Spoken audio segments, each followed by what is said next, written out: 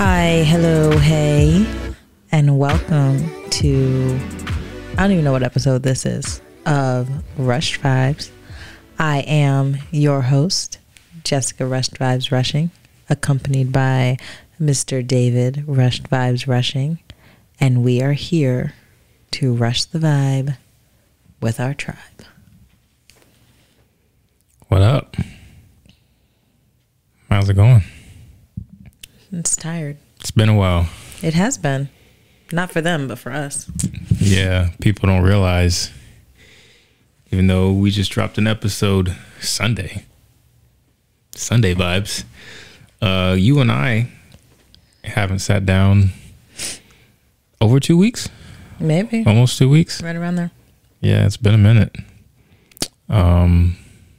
Which is what happens when you have a busy lifestyle. Yeah, very, very busy lifestyle. Hectic Reflecting lifestyle. over the last 2 weeks, it has been... It's been crazy. Lot. Moving and shaking, shaking and moving. Yeah, you look good though. Thanks. My messy... Per usual. My messy look. I didn't want to put heat on my hair, so I had to... Well, there's enough of that going around in the middle of a just rough stretcher. Pandemic of heat. Like, what would be... What do you mean? Like, what would be the word? Because that's what we're in. It's just like an inferno. It's just hot. It's hot as hell. It was like the heat index was like 110 today. I know it's hot because I was texting my mom and she said, it's hot as hell in this house. You talking to your mom's? In the text. And I was like, for her to say that, it's hot. Yeah, mama don't cuss. So, it's hot. It's hot. When I picked up Savi and Mahalia opened up the door, she was like, "Whew, it's hot." And I was just standing there sweating, like just standing sweating. Yeah, it's ridiculous. And I don't understand why. I don't know who it benefits to be this hot. I don't know if there's anyone who's genuinely happy it's this hot. Yeah, it's hot. Very hot. Usually what happens during the summertime though, right? Yeah, but and I know people say it every single year. It's a different heat. Like, this is not, it might be the same heat as last year. Last year was hot. Yeah. But this is not the summertime temperatures I grew up with. I mean, I've been doing summers for 32 years now. Like, summers I was outside all day. You know, the heat hit different when you get on the other side of 30. No, it does. No, I could not be outside all day in this. I don't think any of our kids, like, you take Savi outside, she says she wants to go outside and she'll be quick to be like, okay. I want to go inside. I want to go inside. This is not the summer. These are not the summers of our youth. This is a different heat index. And you know what's crazy is I used to, and millions of thousands, hundreds of thousands of kids. Now it's millions. Millions are doing like getting ready to do like football. Yeah. Full gear. Like in another outside, not indoor. In another month, it would be the time I would when I was in college, I'd report for football camp. Miss me with that. 100 degree heat, full gear, helmets, shoulder pads, like that's some slavery mentality right there. Yeah, I don't know how I ever did it and didn't pass out. Like, we had this thing. Summers were different. We had a fitness test. It's called the Pride Shuttle. So shuttle. It was a shuttle. Sounds like a dance. Nah, it was anything but. And it was the fitness. It was basically to gauge whether or not you prepared in the off season to report to camp. So as a freshman coming in, no one actually prepares. They tell you like, oh yeah, we're gonna have a fitness test when you get in, but they don't really tell you what it's like. And the upperclassmen, they're not gonna tell you because they want to see you. They want to see you faint. So it's basically you have to run. I don't know how many yards. I don't know if it's 40 yards. You basically have to run up and down like 4 or 5 times, but it's timed. So if you don't make it within the time based on your position, you gotta do it again. So you basically have to do it until you pass or until you pass out. So my freshman year, I'm like, demonic. It is. So my freshman year, I'm like, oh, I'm good. I'm Stave. Like, I'm that dude. You know what I'm saying? Like, passed out, didn't you? I got this. No. But what I didn't do is I didn't pace myself. So what you're supposed to do is you stride it out for the first 2 trips up, and then the last 2 or last 3 or whatever, that's when you sort of you pick it up a little bit. Because as a receiver, I think I had to do it in like, it was something crazy, maybe like 20 some seconds, 30 some seconds, like I don't, whatever it was adequate. Keep your scholarship. Yeah, it was ridiculous, and I made it, but it was as close as I'd ever gotten to. And you don't have to do this in like gear or anything. You're just running shorts, shirt, cleats. But cleats are heavy. Jess, it is as close as I've ever come to blacking out. Like my eyes were pulsing. I saw like the stars. I was like, oh, is this what it's like before you meet God? So I had to sit down. Luckily, I think that's the only thing we did the first day. It better be. Not the first day, but you do I think you do it like in the morning or in the afternoon. I can't remember. I'll take a break and then go back. And then you come back for actual practice. But I was passing out. I was real close to passing out. And then, I came back my second year. I was a savvy veteran. I knew what to do. You stride out. But as a freshman, I was just trying to sprint. I was trying to make an impression, trying to show coach, like, you need me. And I almost needed an ambulance. I needed an IV because your boy was done. So I don't know how I ever made it like this heat now. That's why I say when you get on the other side of 30, that heat hit different. It's just global warming. It's just different heat. It's different. It's not. This is not the same summer we grew up with. Summer was hot. This is not hot. This is damnation. Yeah, like we're paying for somebody's sins, right? Yes. Who did we need to know who got us in this heap of trouble. Who did I offend? I will send some flowers and apologize. I will grovel. It's crazy. No, it heat's different. And I, of course, like an idiot today, I went out black polo jeans, like I was all black on black. I'm black. Blue black. Yeah. So luckily I work in. I think I've tanned. When I go out to work, I work in and out of people's homes. So that's good or bad because if they have AC or if you out there in rural North Carolina, we don't know what the AC is. You got that window unit and it ain't kicking. And they got all the other doors closed. They got that unit for one. And then they had the door open, like, oh, we're gonna let some air. Like, no, that's making it worse. Yeah. Like it's hotter in here than. And then you're just inviting bugs to join. Bugs don't bother me, but they bother me. It's crazy. Y'all be safe out there. drink your water. Don't go out there. That's really, drink your water. Get your liquid IV. I have already said I am not doing any more work events outside. Yeah, right. No, because I don't have to. It's not mandatory. So all of the outside events I've done have been like voluntary, and I don't know why. So I'm not. This hat used to fit over my locks. It's not. You probably just need to unsnap it. No, I need to get a retwist. That's what I need to do. In the meantime, just unsnap. You got 3 snaps. Just pull them out. No, I got 2. Oh, I do have 3. Yeah, some of us can count. Let me get 2. That might be it. Just go. I had it snap tighter because Savi was wearing it the other day, looking like a little G. You get a picture. A little coolio. I might have taken a picture. I don't know. So what you been up to? I've been ripping and running. What's up with the shirt you got on? This is Open Door for. I am a member, proud, card-carrying, pin-wearing member of the American Black Bourbon Society. I just threw the American. It's just Black Bourbon Society. So Europeans can't. They don't get in, huh? I mean, the blacks can. You said American Black Bourbon. I mean, bourbon is American. So the border that you're saying is a border to the Black Bourbon Society are closed. Bourbon is American. You can't get bourbon anywhere but America. You can't use the word bourbon unless it's American. I'm just saying they might want to come over and taste the goodness. I just threw American because bourbon is American. Because you're a nationalist. That's why. Yes, I'm a nationalist. She's a nationalist. The Black Bourbon Society, which I am a proud member of. Paying member of. I don't know why you had to emphasize that. We're not like there's no honorable mention. Like she paid dues. Yeah, she in there. I mean, I was invited to the event, but I don't know that it was known that I was a member. I just got my membership like last month, the beginning of last month. But they are doing essentially the Open Door tour. Charlotte happens to be a stop, so Jim Beam sponsored it. Went to a few events, got David to come to an event, and it was just great Black excellence. I was out there. Of people who appreciate bourbon.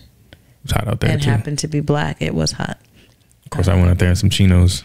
He did. I had like from here out. I showed up and saw people in like sundresses and just had them booty bleeders on maxi jet, and I was like, "Oh, I didn't realize we were coming glamorous." And they were like, "No, we should have come like you." I was like, "Yeah, I wasn't trying to be cute for nobody." Just had them thighs. Yeah, out. they were out. My thighs were eating up those shorts. I loved every minute of it. That's why I don't wear shorts. It was glorious. I'm sure lots of people appreciated every minute of it. Yeah, me being chief among them. And I was with you. So it was fun. If you are not a member of the Black Bourbon Society, you don't have to be Black, but it's encouraged. Yeah, there's some colonizers out there. There were a few. Some infiltrators. There were a few, but highly encourage you to join. I think the next stop is Houston. H-Town? Missy, what up? I told Missy, I said, Missy and Craig. I tagged her in a post. I think they're going to hop over to LA. So I meant to tag Lyle, and then I remembered he's not really in LA proper. No, he's not. So I was like, well, I don't want to. He's not. Up until at least within the last few episodes, avid listener of Fresh Vibes, cousin Lyle. So hopefully he'll hear this and hear his we'll his probably shout get out. A message. But yeah, if you're in LA, they'll be popping there, and I think Orlando. And then I want to say last stop is Atlanta, which is where it's based. But it was just I ended that weekend like, oh, it felt good to be Black and excellent. Like that's how I felt. I enjoyed the weekend. I enjoyed being around the Blacks of a certain caliber. Whiskey, bourbon drinkers, cigar smokers, employed, social, entrepreneurial. It was a good time. So yeah, I decided to wear my shirt, rep it up. We try to rep the black goodness. Yep. And then I'm also drinking from a glass that I got from the event at the Black Bourbon Society, but there's tequila in there, so there's that. But anyway, I just didn't want to open my bottle of Jim Beam Black that I got. I'm saving that for what? I don't know, but I'm hanging on to it for a minute. Yeah, you don't even drink Jim Beam. I don't. We don't even drink Jim Beam like that. I used to back in the day. No, yeah? I had a bottle. Remember I had a plastic bottle? Nope. It was like a fifth of Did I drink it? Jim Beam. You probably did while I was pregnant. Yeah. I went on a tear when Jess was pregnant. With Sovereign. So like I just ended that pregnancy with sympathy. Only white liquor. Sympathy drinking? Sympathy alcoholism. Anyway. I'm like, baby, I'm gonna handle these bottles for you, baby. My feelings were hurt. I had this big bottle of Crown Vanilla that a friend had given me, and he finished it. And you know what's crazy? I've since graduated from like Crown. I wish you had graduated before you finished my my Crowns. Crown's only like 80 proof. I need something. You gotta be at least 90. I love Crown Vanilla. Like a whiskey sour with Crown Vanilla used to be my thing. Finished it. It was huge. It was a huge bottle. Put in work.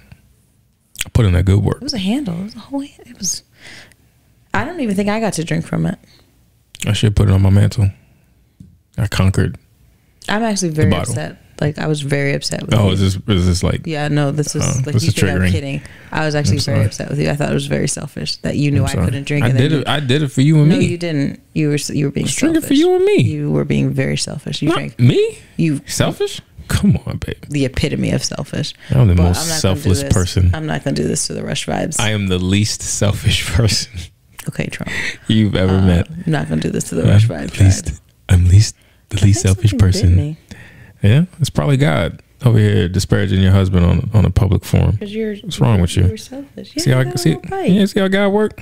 Oh my gosh. What disrespectful insect just bit me? The Lord be working quick. In my face. The quickness. And I'm over here just flourishing, untouched. You're about to get got. Unscathed. Because I'm pure. You're about to get Don't got. forget it. Hopefully y'all can't America. see it. Vibe Tribe. I'm just going to do this the whole show. I'm the purest of the team here. Anyway, of the team here at Rush Vibes. What do you bring into this? Man, it's been a lot going on. Mm-hmm. And for sake of beating dead horses, I don't want to just like go back over everything that's been happening in the news. But obviously, the biggest is, Roe v. Wade being overturned. It was overturned. And what's crazy is we talked about abortion by way of another topic. I think it was one of your tangents. You kind of went off on the religious right and how they like to impose their beliefs on the greater society. And then like 3 weeks later, because we talked about the opinion that it leaked. Yes. And that's how we got there. So I guess we all knew it was coming. And some people even knew before the opinion leaked that it was coming, because you kind of saw the pieces being moved into place over the last probably six years or so, even maybe before that. But it happened. It did. I think that's probably the bad thing about this prolonged since we've last recorded. Yeah. I think I've let all of my emotions out on the topic. It's probably good. It is. Because you've been on here. I had a dissent. I had a dissent. Jess was one big walking dissent for the people. She was dissenting all up and through his house. Whatever dissenting consists of, I was it. I was about to come up in here and just blast it, but. Yeah. I think I realized, and mind you, I'm a car talker. Like I talk when I drive. Like I talk things out when I drive, and because everyone has, and because everyone has Bluetooth, it just looks like I'm on a phone call. But a lot of times, like you be arguing with yourself. Not arguing, but like getting. I will get points out. Like just sometimes you need to hear it. Like thinking about it doesn't do it. You be interrupting yourself. No, you get on yourself and like, I'm speaking. You need to wait until I'm done. You're not gonna make me seem crazy. I'm not crazy. Like who people be like, who is she talking? Is she okay? I'm talking to me. And I think it's okay to talk to yourself. Like I even have a text thread with myself. Like I send myself stuff, like information that I need. You putting yourself on and stuff? I be putting myself on. I stay putting myself on. Sometimes I'll forward stuff to my other IG You send accounts. memes to yourself? No, why would I do that? I send memes to myself. So you're judging me? I'm just me, like what? So you can laugh. I'm fascinated that there is someone on the other end of the self communicative like spectrum. Like you communicate with yourself. But I communicate like productive things. Memes are extremely productive. No, they're not. You realize like 70% of my social media usage consists of memes and GIFs. So I went back and forth. Memes are good for the soul. I thought we were going to record sooner, so I was trying to like prepare my points, my dissent for this episode. Why didn't we record sooner? I don't know. You've been slacking. So I've been slacking. You the one been running all up and around Charlotte, missing interviews. I recorded like the very next day. Missing interviews. Anyway. And James said he's been following you on Instagram for a minute. So, am I following him back? I don't know. Ask yourself. Ask yourself if y'all are following James. What's his IG? Dr. Elite. Is that his IG? _ He has a brother with all the dope fashion pics. So we're just gonna take this pause so Jessica can follow James, although she's had plenty of opportunities to do so. Oh, his account's private. Yeah.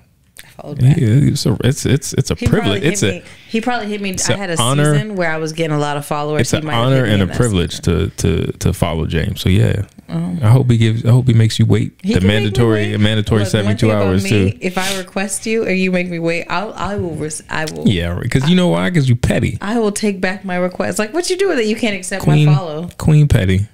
You can't accept my follow. You gonna make me wait? Nah. Miss me with that. But yeah, so I had like talked this out, thought it out. I was ready to come in here blasting Christians, blasting men, just blasting everybody. And then I was just like, it's not, some battles are worth fighting. Some battles, when you fight, the victory will actually amount to something. I don't think this is one of those. I do feel that America's in a bad place. America is misidentified as a nation. Are we a Christian nation? Are we honoring separation of church and state? Are we truly caring about life in terms of save the babies, save the fetuses? Are we really taking into account the thought process of when someone comes to make the decision of I'm going to have an abortion. Excuse me, when a woman makes the decision of I'm going to have an abortion, all the thoughts that went through her mind before she walked past a crowd of people who were just ridiculing protesting her, picketing signs. Back in the day, I believe you had to go and then wait 24 hours before you could actually have the abortion. We'll adopt your baby. So, like, then having to go back and do it. Like, I don't think people recognize what's happening, what that process consists of. Pete Buttigieg had an interview on Fox News, and his response, I'm not going to go too deep into it, but his response was so spot on. That and one thing that really frustrates me in terms of like the Christian community, like, is this a Christian country? Is America a Christian country? If it is, then a lot of the right-wing politics are incorrect, because you need to follow, like, love thy neighbor as thyself.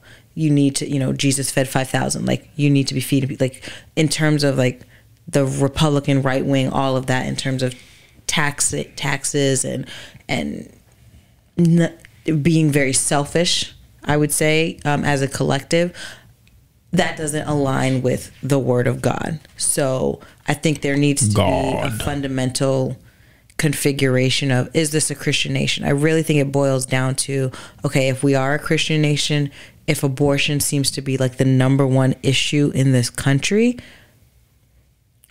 it's more than just the government is mandating that I can or cannot have an abortion. I have no skin in the game. I've had 3 kids.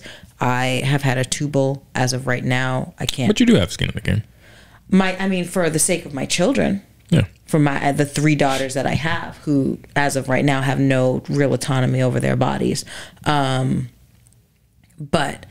if this is the Christian thing to do, we need to protect life, God created things. I think we get to a dangerous point when man tries to govern on the behalf of God. That was good. I liked that. I liked how that felt. Because I think a lot of people just kind of see you taking the whole conversation with yourself thing, amping it up. So now you're hyping yourself up. Yeah. That's nice. I think a lot of people, if you're Christian, if you're a believer, a lot of people seem to think like God is just one step above them. And if you recognize like God is the creator, like if you truly believe this, God's will, everything in a nutshell is controlled by God. There's nothing you can do unless it's ordained, planned by him, that can help with his plan. Like, all of this, like, if it's just one big Marvel universe, it's already planned. It's already figured it out. He's already figured it out. So the multiverse. So when people think that they can help facilitate that without actually, like, in my opinion, consulting and making sure they're doing it, we're not in a safe place. Like, people are, protect the baby. What if this person is a scientist? What if this person's going to cure cancer?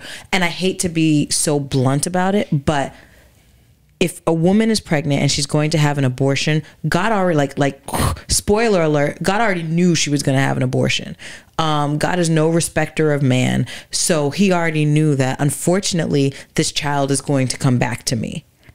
Like, this fetus is going to come back to me. This person is not going to be the one who cures cancer. Someone else will do it. Like, people box God. I'm like, if he really wants to do something, like, that's not him. It's not a government's responsibility to manage that. It's not a political party's responsibility to manage that. It's the body of the church. That's your responsibility. And I think, like, I was always taught that, like, if Mary had said she didn't want to, like, birth Jesus, like, God would just found somebody else, a Martha, a Penelope, a Ruth, whatever. Like, it's his world. The people are a dime a dozen. He gives free will. And within that free will, if you're a Christian and you walk in that belief, you have the ability to make whatever decisions you choose for your life. Now, this is where faith comes in. This is also where grace and mercy comes in. All of the stuff that we've been raised to preach about. But what it really comes down to, in my opinion, is Christians of America are not doing their job correctly.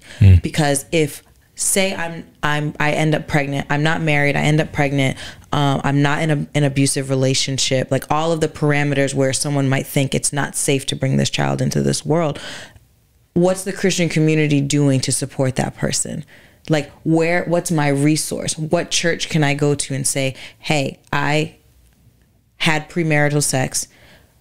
They're not going to judge you for doing that. I'm pregnant and I need support for this child, or I'm going to have an abortion. Where does someone go to get that support? Where does someone who's not financially stable, who's not in a healthy relationship, who's saying that it's either me or this baby, and this is the decision? Like, that is a whole separate sector where the Christian community doesn't offer that. Yes, you have people who are protesting, who are fighting and saying, we need to protect this fetus, we need to stop abortion, blah, blah, blah. Life starts at heartbeat. That's all great. What are you doing past that? Not from a government perspective, but from this Christian, Pentecostal, whatever denomination you're walking in perspective, to ensure that this life that you have fought so hard to protect is actually protected. Because it is more than, like, this is more than just a government thing. This is the failure of the Christian community as a whole. And beating people and forcing people into your beliefs and your religion is exactly what we judge people in the Middle East for doing. And honestly, it's nonsense. It's I mean, even in the Bible, and I'm sure there's a contradiction that we found, but even Jesus was straight up like, give unto Caesar what is Caesar's, and give unto God what is God. And I'm not trying to preach a sermon, but like, the person that you are, basing this on, and Jesus loves the little children, all of this stuff, he was clear to separate, recognizing, and I think from my perspective, he recognized that it's not a government's responsibility to regulate religion, to regulate relationship with God, and to force that on people, especially in a nation where everyone is not a Christian. That's not how you win souls. That's not how you get people to believe. Like, everything that is being done, all these laws that are being enforced, now they're coming for gay marriage and all that. This isn't, you don't win people in this way. Like, I have been raised to hear you get more flies with honey. And I've seen like random things posted. Like, my cousin shared a video with me where some lady was at a Trump rally and she was like, we're protecting white life. So I'm like, if y'all are like concerned about your population, like, y'all need to have your own private meeting, and like, this can be for just you, but you don't need to put this on anyone. And again, I'm not saying people should have abortions. I'm saying, when you are in a situation where you realize that your life is no longer, you will be in a place where your life is no longer your own, there are a lot of tough questions you have to ask. And I won't lie, I have asked this question to myself with my first child, my second, and my third. And I can say this as a woman, this doesn't mean I love any of my children any less. This just means that maybe at the time of my pregnancy, I recognized I wasn't in a good place. With Sonoma, I was horrified. I didn't come and tell you. I contemplated. I had suffered with severe depression after Sovereign's birth. I didn't recognize myself. I was finally trying to get into a place of getting, a job. We were just kind of getting out of a pandemic. I didn't want to go back to that person. I didn't want to have to be on depression medication. I didn't want to feel isolated. I didn't want to feel like people only cared about this new baby, and I just became a background figure, which is something moms deal with. And, me personally, I felt like with each kid, we've gotten less and less support in terms of like, the first kid, people are like, you don't know what you're doing. We're here. We're going to shower you. After the first kid, people just assume like, oh, you're good. And with the third, I feel like people are just like, oh, you got this, like, holla. Like, we'll see you at the grocery store. So I would be a liar if I said the thought didn't cross my mind, because it's scary. If it's just you and I, and we both lose our jobs, we can live in a car. We can crash on people's couches. We can hustle. We can figure it out. But when you realize you have to be responsible for another person and your heart is now outside of your body, that's a lot. And I think maternal instinct steps in with a lot of women who recognize that. If you're in an abusive relationship, it's like, I have to protect this person. And maybe, unfortunately, my way of protecting them is not exposing them and bringing them into this world and bringing them into this danger. So there is so much that goes into it. And there's so many other ways that people need to be supported, and chastising someone who feels that this is what's best for me. Like, you're not God. If God gives free will, who is a government? Who are people as humans?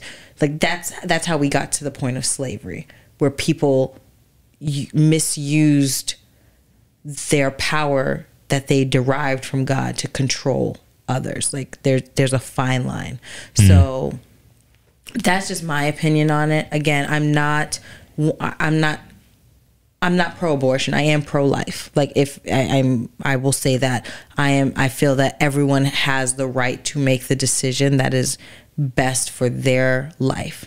If you again want to make it a Christian thing, then what support systems are Christian churches, are Christian organizations truly offering? Because if someone is in need, that's the whole purpose of a church, of a community, where I am in need.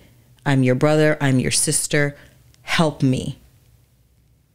If organizations aren't doing that, and then the government's going to enforce things, and the government is also not doing that, well, then you don't have a win-win situation. Everybody's wrong in this. So, there's from the spiritual spectrum, there are so many levels and depths to it that I've heard. But I think if you just look at it from just a plain perspective, it is ridiculous that someone is telling me what I should do with my body. That this is my body. I have 3 daughters. I don't want anyone telling them what they should and shouldn't do with their bodies. I mean, I'm gonna tell them, because I'm their mama, and they had to come from my body to have their body. But as a parent, I recognize that there's only so much, that there's stuff I've done that I know my parents would not have wanted me to do. But that just comes with growing and getting life experience. So, I think we're in a twisted place. I feel it's a very Handmaid's Tale. So we'll see what happens. But, when it comes to America and America's need to always control something and somebody, it's not a surprise at all. And maybe because I'm a Black woman, I'm just kind of like, y'all really upset about, like, y'all, now you can get mad? Like, where were you 50, 60, 70, 80, 100, 200 years ago? Ship has sailed. So that's kind of how I feel on that. Yeah.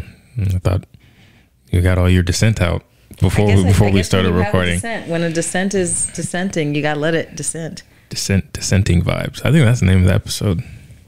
Dissenting vibes. Dissent vibes. Oh yeah, and then the gun control stuff that they didn't do. Well, they did something. They did a little bit. Oh. They did a dash of gun control. Salt Bay. Yeah, they did a little sprinkle of gun control. Thanks. Which, I mean, was the first real gun control legislation since the assault weapon ban in 94, I think, or maybe it expired in 94. Clinton did it. Whenever Clinton was in office, he did it. Because 4th of July, we had 2 shootings. If that, there's a lot. There were actually more than 2, but I think there were over 200 and there were over 200 people shot in like combination, like shot and killed. There were like over 200 shootings. I think Independence Day over the 4th of July weekend. Which is insane if you think about it. But is it? I mean, or is it the most American 4th of July we've probably ever had. I think it's insane because it's not something that we should normalize, even though it's normal. Even though it's not irregular. I think that we should fight the urge to normalize it in our minds, because if we ever get to that point, then we stop pushing for change. And although that push has up to this point, for the most part, been unsuccessful, it's still worth lives, kids' lives, elementary school kids, people trying to celebrate on the 4th of July.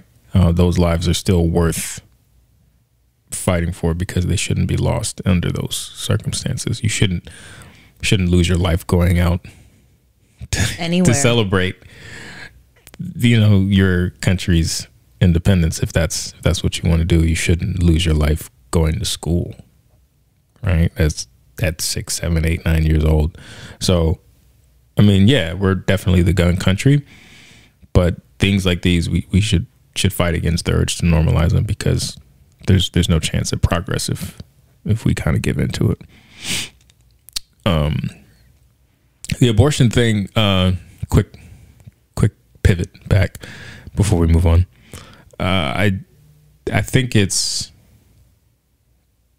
I think people look at it like in a true linear fashion, right? Like it's either I'm for killing babies or I'm against it, right? And as anyone who's taken the time, as if you're not a woman or if you are a woman, has taken the time to really understand all of what surrounds the issue, it's a lot more than that. It's not so black and white. Like pregnancy is rough. Like you can get to a certain stage and certain conditions and certain situations happen, and it's either terminate the baby or lose the mother, right? And those types of abortions, those procedures are considered abortions. And in some of these states that have projected laws to go into place once, or I guess Roe's officially been overturned, those be illegal. So you're saying like, I gotta die or I gotta risk like serious injury to myself for a baby that's probably not going to be born anyway. And that's what I think a lot of people who haven't taken the time to do their research, do their Google searches, don't understand. And it's just as simple as, no, you shouldn't kill a baby. And it's not that simple. There are certain situations, very real situations that happen, especially like, when you look at, the mortality rate for black women who are pregnant, that come up.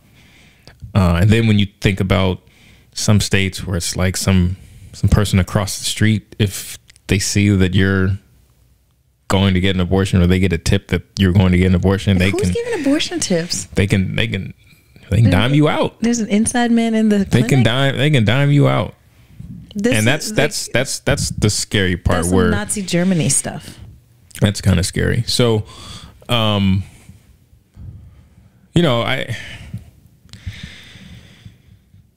we're basically heading to a place where abortions, either fully or under certain circumstances, will be legal in like maybe half or a little less than half the country, and then they'll be illegal in another half.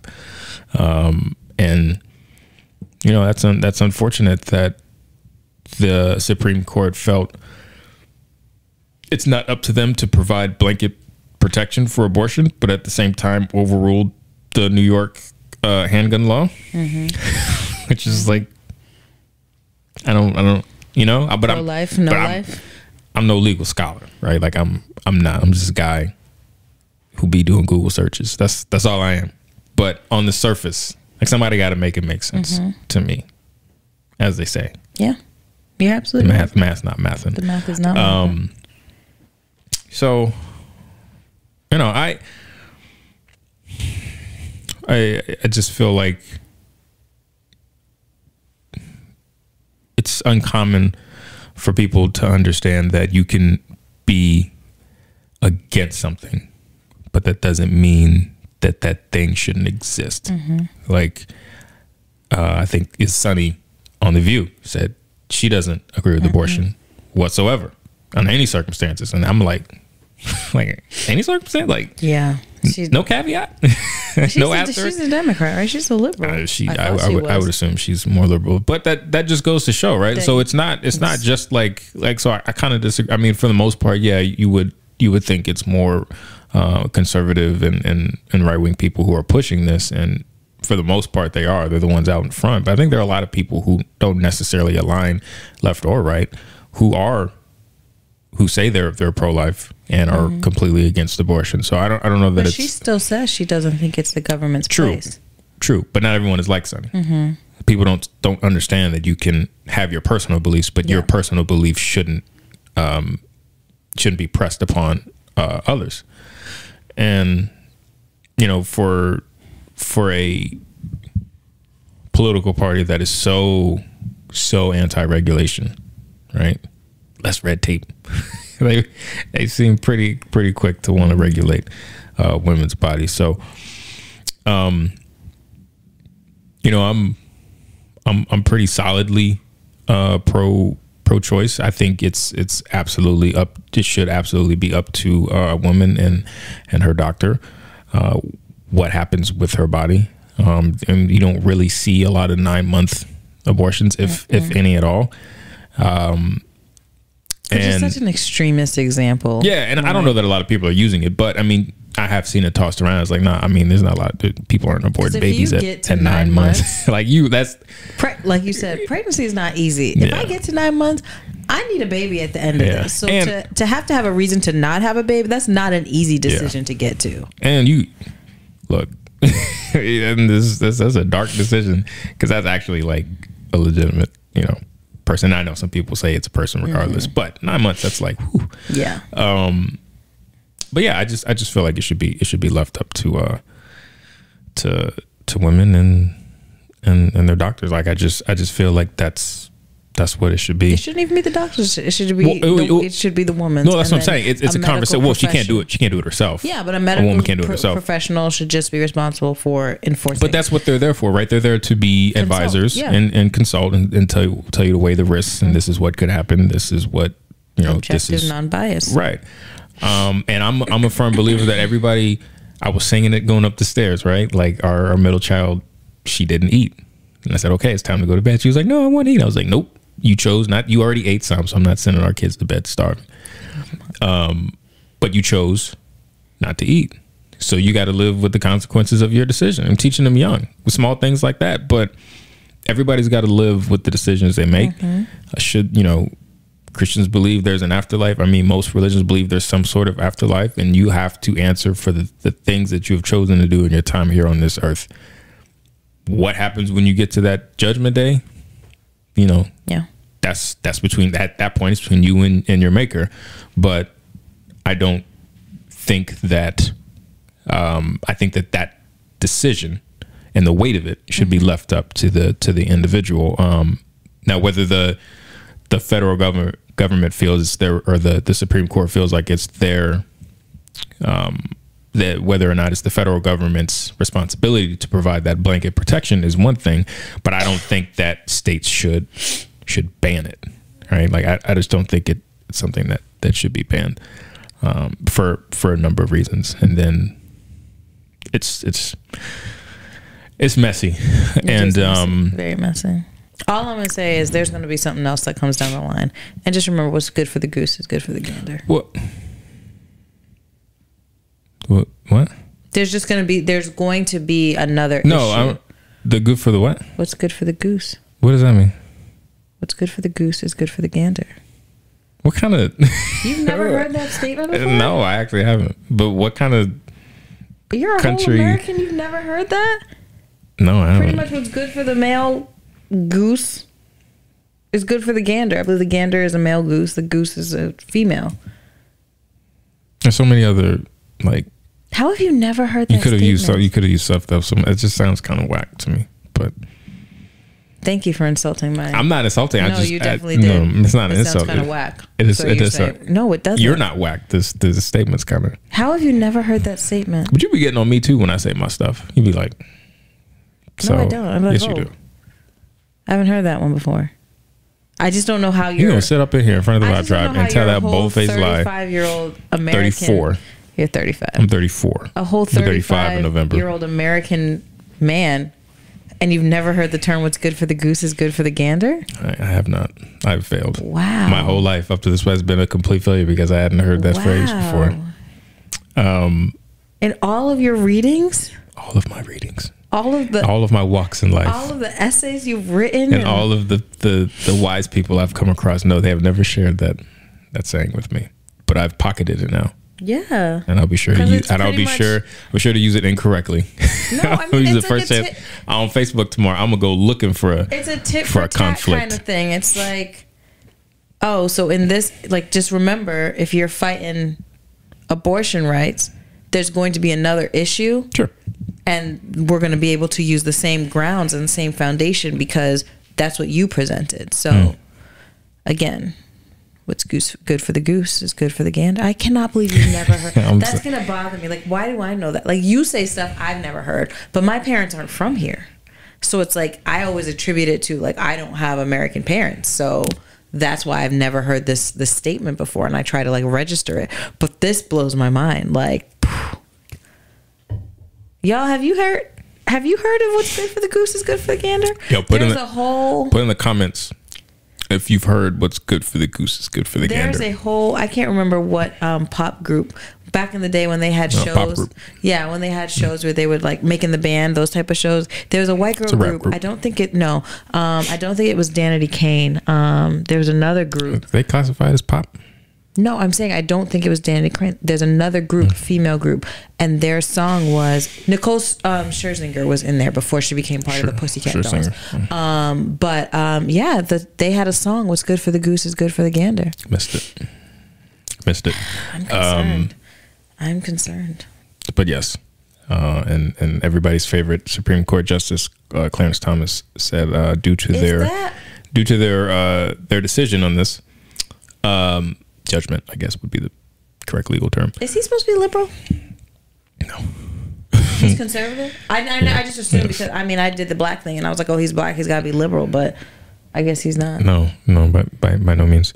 Things that the other cases, they feel like landmark cases they feel should be looked at, which is gay marriage, the right for married homosexual couples to have intercourse. It's called sodomy, I guess. There was a case on that?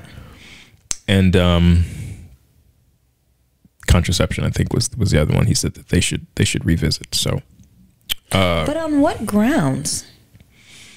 On grounds that the Constitution doesn't provide protection for those situations. The Constitution didn't provide protection for black people not being enslaved. Hey, look. I'm just telling you what the man said, what the man wrote. Okay, I'm not his proxy. Okay, I'm just giving you the deets. I mean, then we got a whole lot of overturning to do. So, yeah, but you know what's mind-boggling to me is he married to a white woman? I'm pretty sure the Constitution that case was actually left out of it. He actually did mention that one. Yeah, that's interesting. Was it Loving v. Virginia? Yeah. Oh. Well, I have some choice words that I'm going to keep to myself. Yeah. I've just, like I said, it's just crazy how people have you were listening to Higher Learning? And Van was saying he got kicked off of going live on Instagram. Because he called Clarence Thomas a coon. I stand with Van. So you're for calling black people? I stand. I'm not one for racial slurs, for really going out of my way to insult people. I stand with Van. I'm sure Van will be very happy to know that. I'm going to tweet that. Well, he might retweet you. He's retweeted me once. I'm going to tweet that. It's very, very highlight in my life. Do we have a Twitter? Van Lathan. We, as in Rush Vibes? No, we don't have a Twitter. Okay. I haven't got confident enough to put our stuff on Twitter. They'd be flaming people. They will. So I think they'll come from me. Facebook is just family and friends, and just this episode, they're gonna be like, "This dude don't know what's good for the goose is good for the cat." Yeah, no, but you know that's fine. I'll take it. But of course, like today, I got into some stuff on Facebook because I shared a video that on his Facebook page. Ellie Duncan, a sports ESPN anchor, had she recorded a video. She didn't run on any ESPN programming. She recorded it and then released it on her Twitter.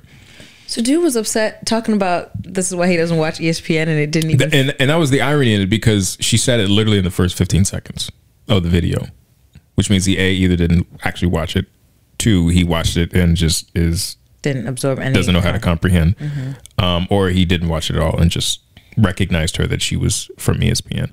But yeah, I posted the video. So I posted it like a few days ago. I think it was over the weekend I posted it. Oh, was it?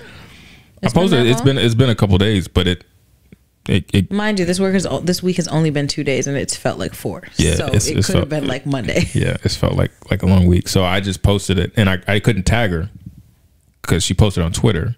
I wanted to post it on Facebook. I couldn't tag her because I guess we're not friends or whatever. So I just said shout out to, and it kind of went. It gained some steam. I think it's been viewed like over like 9,000 times. And it is, most of the responses have been pretty positive. Like nobody really commented, but it had been shared like 200 times or whatever. And today, I guess the dissenting people found it, and so your boy said that's why I don't watch ESPN Sports as opposed to ESPN legal ESPN cooking channel, ESPN home and garden. He said if I wanted to hear, what was it, left wing virtue signaling by left wing idiots, I'd watch MSNBC and that man Rachel Maddow. So normally, I don't really respond to stuff, and this is new territory for me, because while my Facebook page is open, it doesn't really make it out into the, normally it stays within family and friends. I was gonna let it go. I just had time today. Yeah. I didn't have time. Sometimes you just get a spirit to stir the pot. I didn't have time, but I had time. But you made time. And my issue wasn't with his objection to, I'm assuming his objection to what Elliot was saying, and that, men, and the basis of the video was that a lot of men ran off with the girl dad hashtag when she kind of coined it, when she was telling the story about her interaction with Kobe, and then Kobe died. And then a lot of dads just post girl dad whenever they're doing like the simplest things with their daughters. But she's like, when their constitutional rights are in jeopardy or and being compromised, it's dead silence. So she's like, don't just be a girl dad when it's a cool photo op. Be a girl dad when you're in your boardrooms, when you're lawyers or whatever, when you're making decisions that will impact the people coming behind you, your daughters. Absolutely. Which is fair. And I was even convicted, right? Like, I'll post girl dad, hashtag girl dad real quick. And I had to think, am I setting examples? Am I making decisions? Am I having impact where I'm making the world, present and future, better for my daughters who will come behind me and live beyond me? And it very convicting for me. And this is someone who, at least for the big issue that she was talking about, I'm pro-abortion, or not pro-abortion. I'm pro-choice. I was like, wow. So that's the main reason why I posted it. I was like, this is good. But I respect that person, that individual's right to object. But one, didn't watch the video. And then was just like virtue signaling and left wing idiots, which is like just talking points for people on the right, which is stuff they're just spewing because it's what they watch on their programming. I just kind of got tired of it. It was an itch. I just could not scratch it. So I was, I just responded. I was just like, clearly you're someone who can't think for yourself, because the first thing you came out with was virtue signaling and left wing idiot. I mean, it's on my Facebook. Anybody who follows me or is friends with me, you can go look at it. But he was so obnoxious. Not you. This dude. I was a little obnoxious too. You were too. I was trolling. I appreciated the fact that Matt is such a real one. I love Matt. Yeah, he saw like you didn't even put a bat signal, but he was like, "Oh, my boy's in it." He jumped in it too. And I was good. I was just trolling. But that's allyship. or no, not allyship. That's accomplished. That's being an accomplice, because he jumped in there and essentially he went privilege to privilege, because that was just an ignorant white dude coming at you, a black male, and that's never going to be like an equal battle.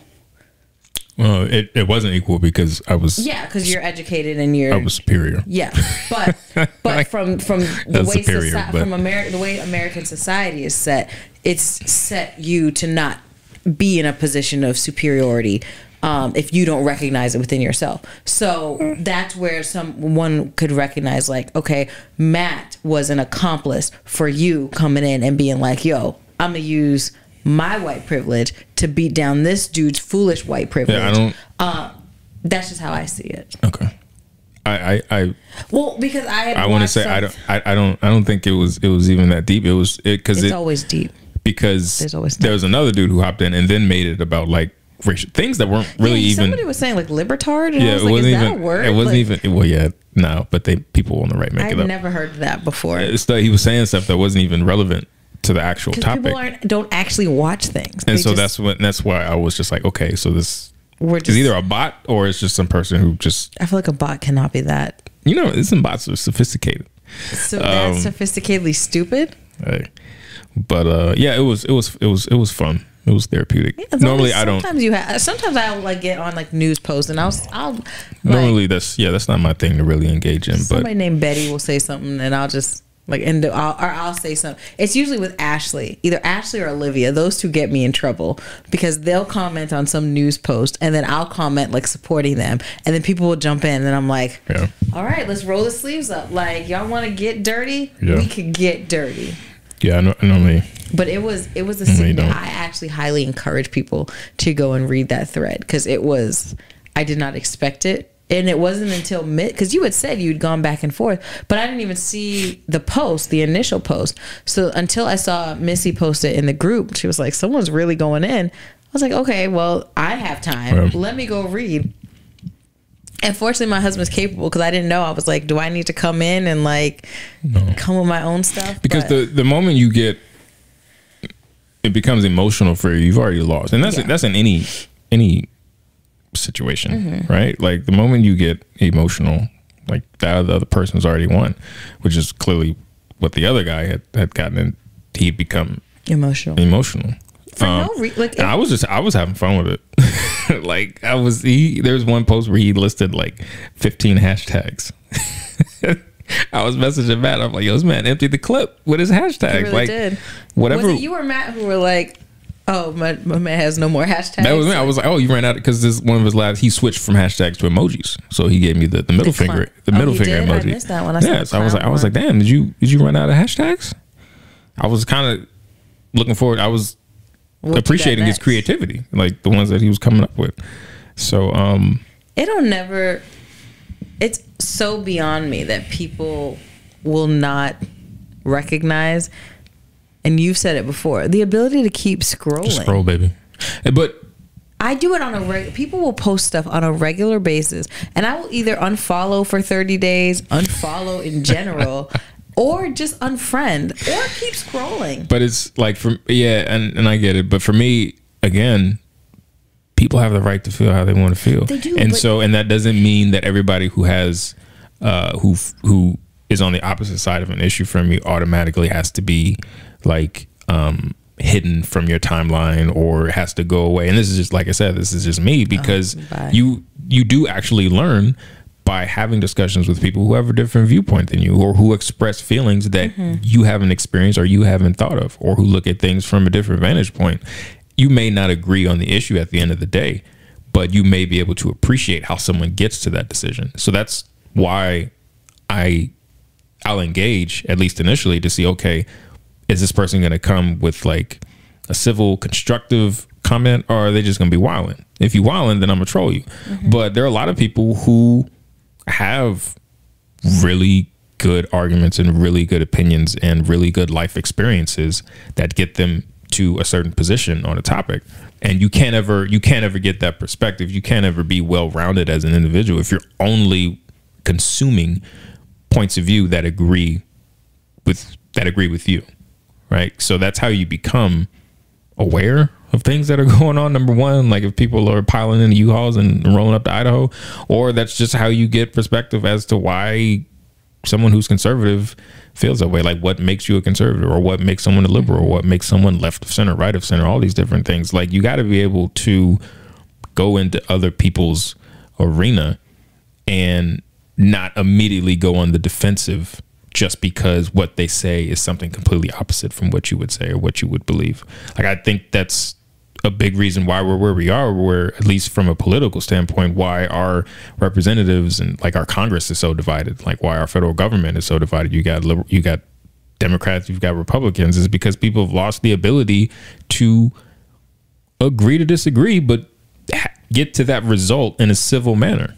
We're never going to agree on everything, but if you only stick with your tribe, you're never like you don't, there's really no growth. You only grow so much. You only get so much perspective.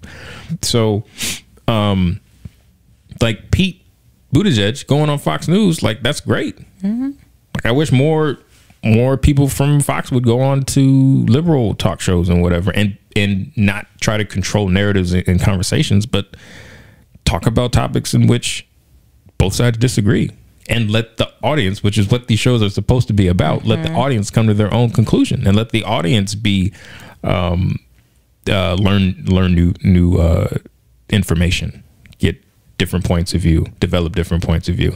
So that's why my page is open. Now there are certain people I don't want to follow because I'm not really about all that baby daddy drama. Men ain't, black men ain't, women ain't. Like if I'm friends with you and you post that stuff, I'm unfollowing you straight up, like off the rip. But I have conservative friends on Facebook. I have like libertarian friends on Facebook. I obviously have liberal friends on Facebook, and I consume from all of them, and I consider all of those viewpoints that they have, because I don't know it all, and the people who I hang with, we don't all know it all, and our way, while it works for us, isn't necessarily the universal right way either. So I just think that's important. Now, not everybody can handle that. So do what's best for you, because if it gets your blood boiling, that's not good for not good for nobody. So if you got to mute for 30 days, please mute for 30 days, because especially for you, because I don't want you taking none of that. I don't want no residual I get stress. So much peace from muting certain people. Residual for 30 dissenting. Days, and then coming back, and then like the 30 days are up, and it's like, oh.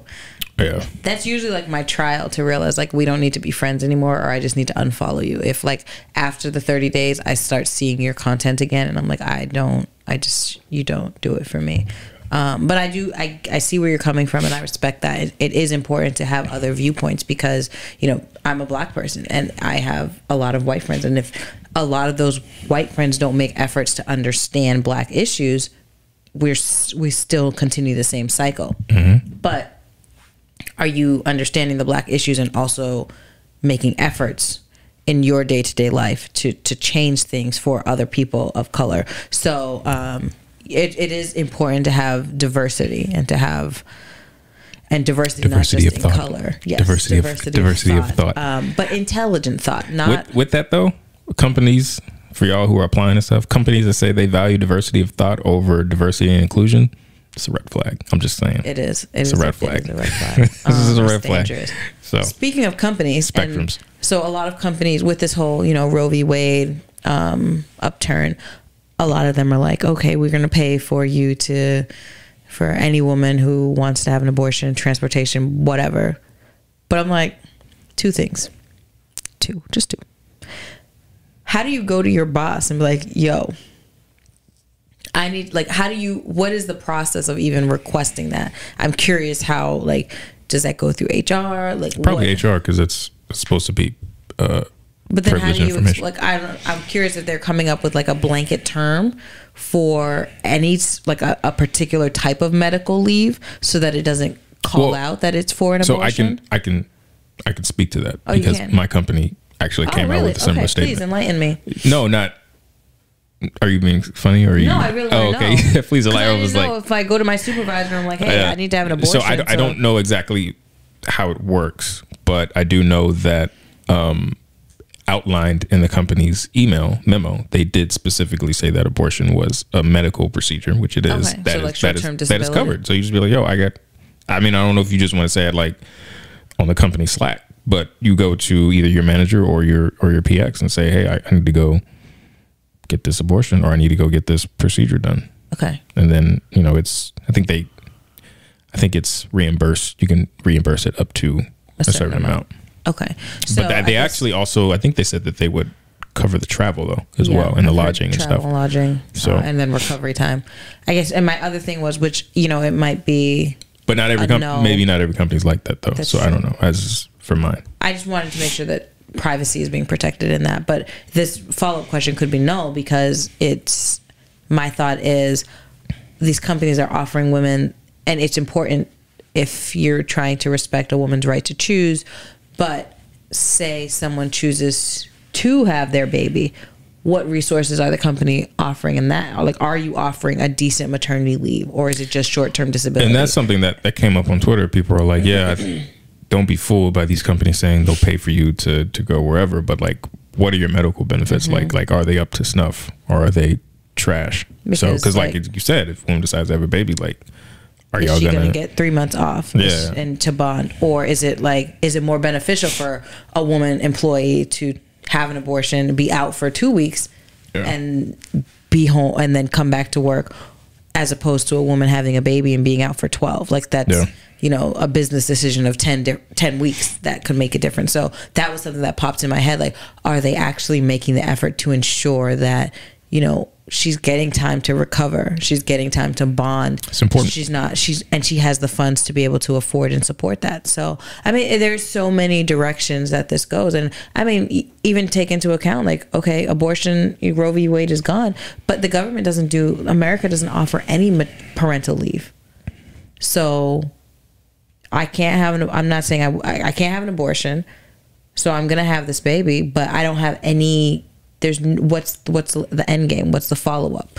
Yeah. How am I going to support this person that I'm essentially forced to have? Yeah. So I mean, there's a lot, and there's a lot more education I need to gain on it. Just from a government perspective, psychological perspective, emotional perspective, even the Christian perspective. But I think it's important to understand all of those perspectives individually and not collide them. You libtards need to go do your research. Am I a libtard? I don't know. And it was so funny going back to that exchange that they just automatically assumed that I was a liberal because I had shared a video of a woman 2024 of a woman speaking. You should have said hashtag Trump 2024. Her mind. It's just how polarized we are. Like, people automatically assume if somebody is for something, then they're automatically for everything that you've boxed. I mean, I love right-wing tax. Like, the way taxes get pulled from checks, I'm like, I feel that. No more taxes. I'm here for that. But Americans against tax reform. But Americans for tax. I can't remember what the group is, but there's a group out there. But we need support y'all. You need support for people who are having kids that are in those situations. I mean, it's just an interesting time. But I was listening. I can't remember what I was listening to, but they were like, "Yo, black people, we've been dealing with this. Like, we ain't had rights for forever. So it's not. It's like, oh, just another thing. Like, it's not a big deal. Black people have barely had rights over their body for a significant amount of time. You're too smart, you get lynched. You're not smart enough, you get lynched. Like, you're not producing enough babies, you get lynched. Like, we've been in it. Like, you get it. So this is just like, oh, well, welcome to the club. Like, come on in. There's plenty of room. Yep. Pull up a seat. So it's just an interesting time to be alive is what I'll say. And what a time. How what a time. I need something less heavy.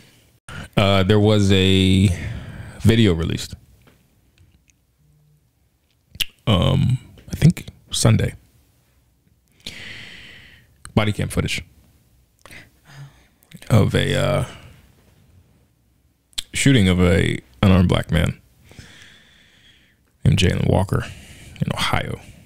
You seen this? I haven't seen the video. I've heard a little bit about it. So Jayland was pulled over for a traffic violation, and evaded police. Basically, he didn't stop, kept driving. So there was a chase that I think at one point got up to like 80 miles per hour. It's according to police, he is alleged to have fired a shot from the car. I don't know if it was at police or just out of the car. Who knows? But there's traffic cam video that shows like a spark coming from the car as it's getting onto to an interstate. Got to a point where he pulled into a parking lot. There were cars had kind of surrounded him, a couple of different cruisers, several cruisers, and he got out of the passenger side wearing a ski mask, which is interesting, and ran. So as the cops converged on him, they tried to use tasers. Didn't work. So he gets to a point where he's running from them. He turns. According to cops, he made a threatening gesture, and they fired 90 rounds, right? 90 shots, striking him 60 times. Some of them even as he was on the ground. Mm-hmm. In the car, they found a handgun and a wedding band. So what a big piece of information that did not come out until there's investigations and stuff is that Jayland was engaged to his high school sweetheart, who I think in May died in a tragic car. I think it was either hit and run or it was tragic, whatever it was.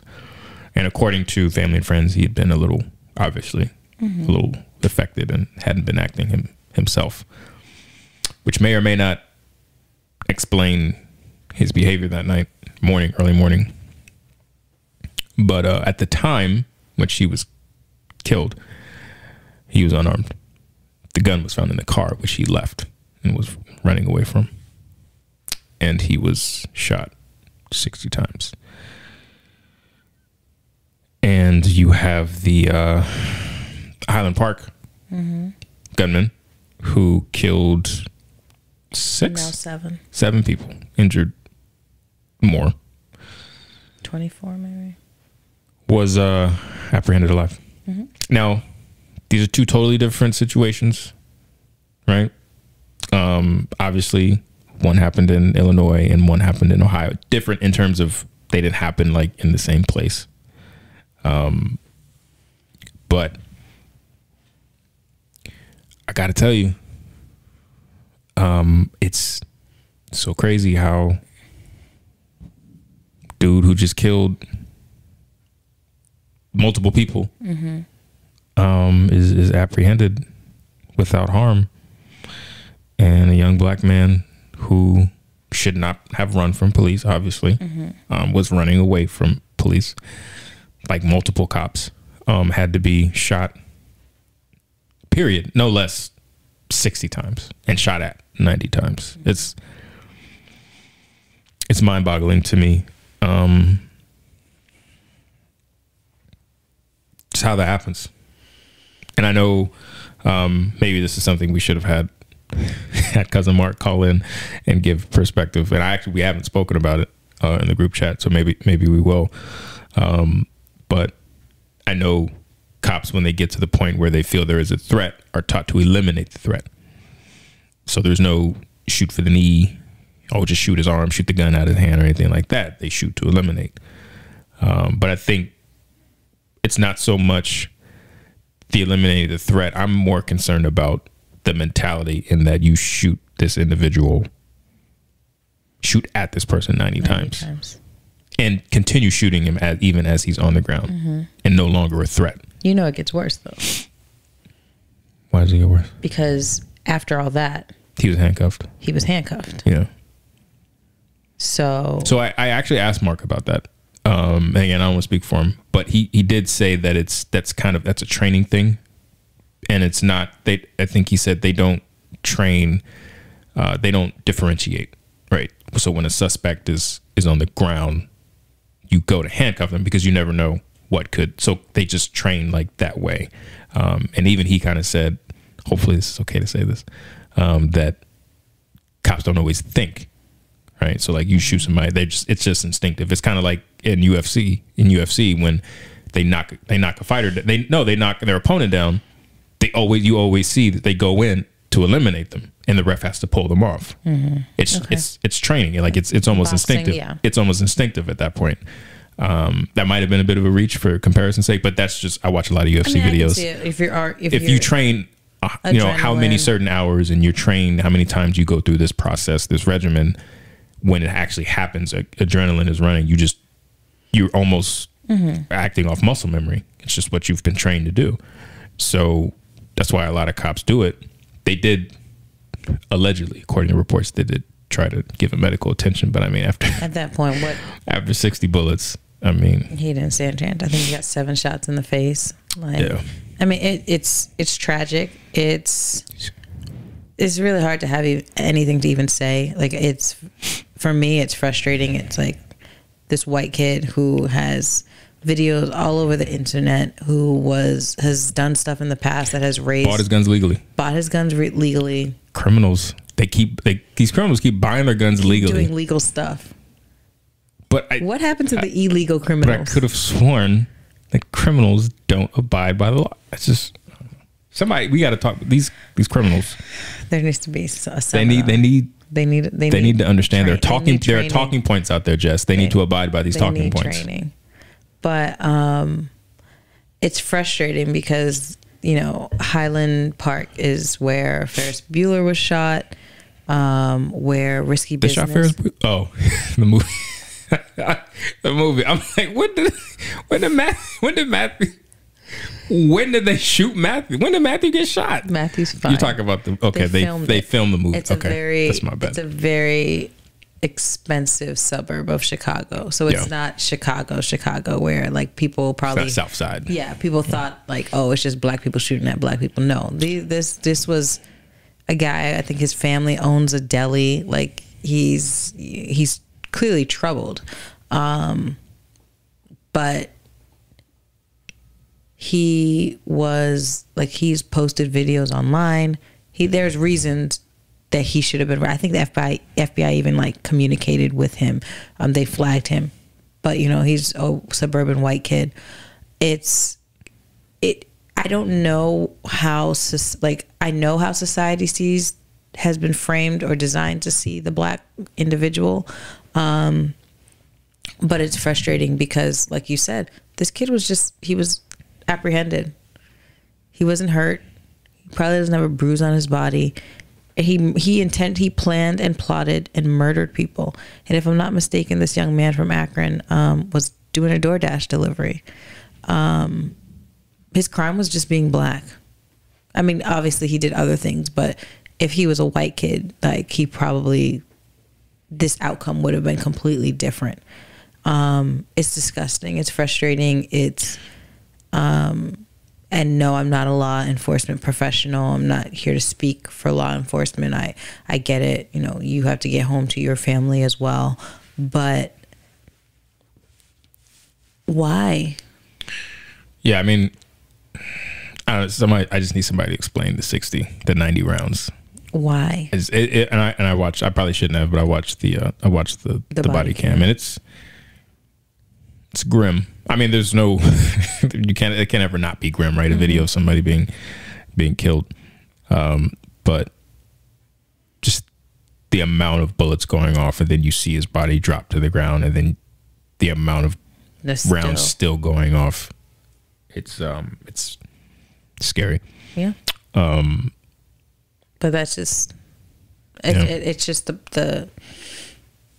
it's the unfortunate outcome of the black man in America. I hate to say. One wrong move. Again, I'm not condoning that he, continued driving off and all of that. But it's like I said last season, right? It's like, it almost seems like in these instances, black people aren't allowed to make mistakes. All the mistakes that they make are fatal. And it's their fault. So, and ultimate mistakes. So I hear Sonoma coming through the floor, not physically, but her wails. We film under her bedroom. Her wails are coming through the floor. So I guess unfortunately we'll have to stop there. But unfortunately, it's sad to say, I imagine this won't be the last instance of an unarmed black man being killed by. Hopefully, we won't be talking about 60, 90 rounds going off. But so we'll end here. This will probably be today's Wednesday. It'll be a Friday drop. I think Friday. Y'all see this on Friday. So we'll be back next week. We need to talk about McDonald's dad. No, I'm not talking about McDonald's. I'm tired of it. I'm sick of it. And I feel like it wasn't real. So no, we're not going to do that. So we're going to get out of here. YouTube, Instagram, Facebook, Apple, Google. Also, free Brittany Griner. Bring her home. Please. It's been too long. Do what y'all got to do. Get her home. And anybody else over there who shouldn't be over there, who's been imprisoned unfairly, unrightfully. Bring them home. It's been too long. Especially Biden, if they're black. Biden, do what you got to do. Anything? That's it. Cool. That's it. We out of here. Y'all be safe. Vibe Tribe, we love you. And we will see y'all on the next one. Be safe. Stay cool. Pray your AC doesn't go out. None but some growing pains. Yeah. Hey. I done came way too far, can't stop me now. I done came way too far, can't stop me now. I done came way too far, can't stop me now. I done came way too far, can't stop me now. Can't stop me now. Can't stop me now. Yeah, I done came way too far, can't stop me now.